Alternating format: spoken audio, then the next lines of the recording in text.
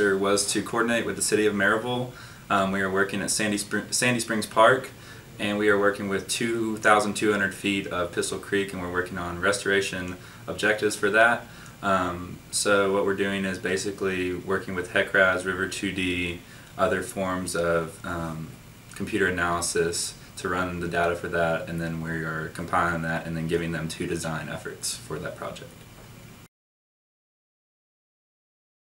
I'd say one of the positive outcomes for the clients and probably the city of Maryville overall is that from our project, I think we managed to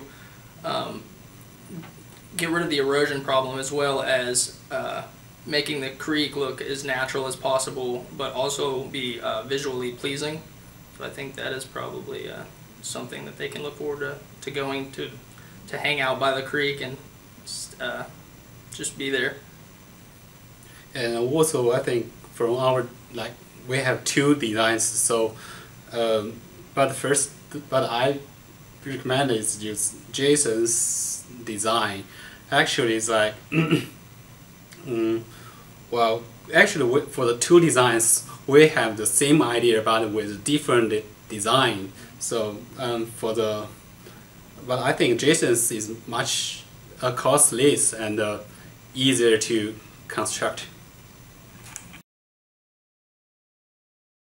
A positive outcome that I personally received from this project was to essentially learn programs that I would not have had any experience with aside from going out and doing some sort of job or career that involved it, which was definitely benefiting.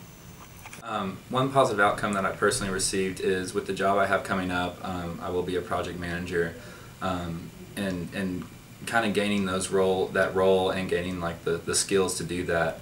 And like I said, it takes a lot to be able to do that role, and it's a lot more involved than you would expect.